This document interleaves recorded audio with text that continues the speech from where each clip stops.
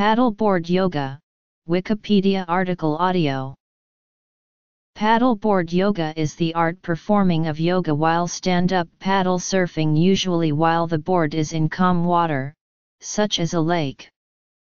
The sport combines hatha yoga and vinyasa yoga asanas, or poses, with surfing. Practitioners may practice on the beach sand or in a swimming pool to gain the strength and flexibility required to maintain the balance and postures on fluid water such as the ocean or a lake.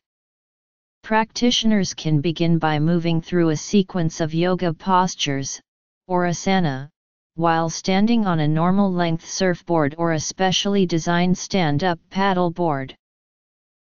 This emerging sport was also featured in the Falcon Guide published book, The Art of Stand-Up Paddle. Yoga has its roots in India, most likely developing around the 6th and 5th centuries BCE. Paddle boarding is said to have originated in Hawaii, and just in the past century has yoga become popular in America. In the short time it has been in existence, SUP yoga has now grown to become an international community, being taught at the Orange Bowl Paddle Championships and Wanderlust Festival. There has been media coverage in publications such as Yoga Journal and Today.com.